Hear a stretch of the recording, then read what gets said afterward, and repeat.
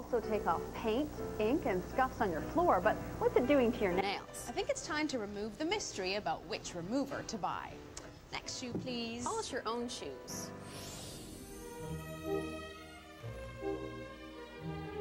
Nail polish is popular in all social circles, from high fashion to punk rockers. We've signed up the help of the band The Black Halos. They may wear nail polish, but they're untested when it comes to removing it. I usually don't use nail polish remover. I just sort of like let it erode. It just sort of disappears eventually with time. Or chip at it with a knife or whatever you gotta do. Together with our extreme rockers, we're going to test 7 nail polish removers to see which make our hit list. First up, 3 liquid acetone-based removers. Equate from Walmart is our least expensive remover. For a few pennies more is one of the most recognized drugstore brands, Cutex. Then, only sold in spas and beauty supply stores, is the designer brand OPI. Since some people don't want to use acetone, we'll also test Revlon's non-acetone remover. It's made from ethyl acetate that's supposed to be a milder solvent. That's the same thing OPI's non-acetone remover contains, but OPI is more than 5 times the price. And we'll also use 2 non-liquid removers from industry leader Sally Hansen. Quick Off is a dip and twist product with moisturizers like apricot extract and vitamin E, and a gel-based formula, Diamond Strength Gel Nail Enamel Remover. We'll all use each product on a specific fingernail every day for the next 10 days. We don't like to use cotton balls to take off our nail polish because they get too soaked and the little fuzzies stick to your fingers. If you have to use them, just rub them between your hands like that. But ideally, you can use those flat makeup remover pads or, like they use in the spa, gauze. And you want to hold it against your finger until you start to feel that polish slide off. Come on down. Come on down.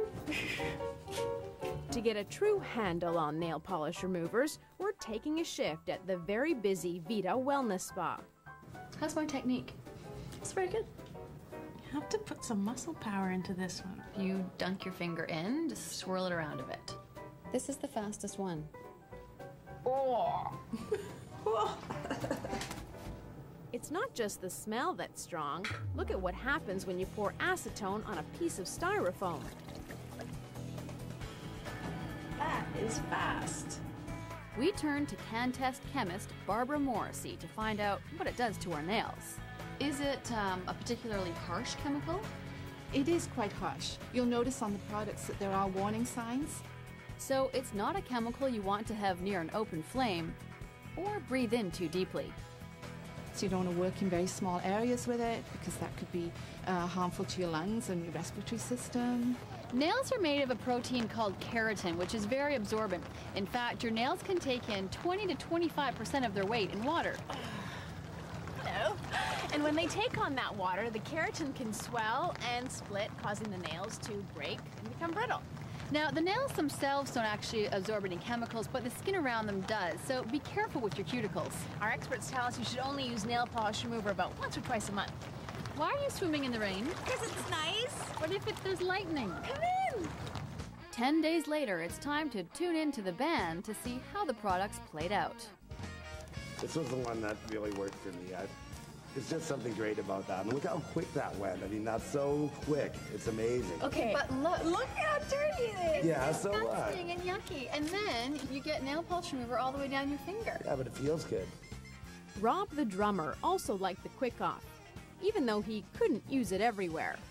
You know, what if you want to use it on your toes? It's not like you can like stick your toes in there. I tried. I probably I could. tried. No, you can't. I tried. You You can't. tried? Can't, and I've got strangely long toes. Can you demonstrate? No. Maybe later. Okay. As for Dennis, it was a different non-liquid product that struck the right chord with him. I like the gel. See, I hated the gel. I hate the gel. I was totally That's because you knocked guys down aren't with the doing it gel. right. It was good for putting my hair up. That's about it. What we did all agree on was that there was little or no difference between acetone and non-acetone removers in terms of effectiveness or dried out nails. But when it came to smell, it was only the Equate that didn't hit a bad note. It's kind of almost fruity. It is. Yeah, it is sort of I like it in a kind of strange, addictive way. But in the end, the shopping bag's vote goes to Revlon. We like the absence of acetone and the inexpensive price, even though we really didn't see any moisturizing effects. Their eyes opened and their nails cleaned, most of the band is going to start using their favorite nail polish remover. But not Billy. I like the chipped look. The wear makes it more beautiful. We've been interrupting your art. Yes, you have in a lot of ways, but it was fun because, you know, I got to sit there and take A and sit there and go like that. Always for the a same while. finger, too, I think. Yeah. Well, you know, you can...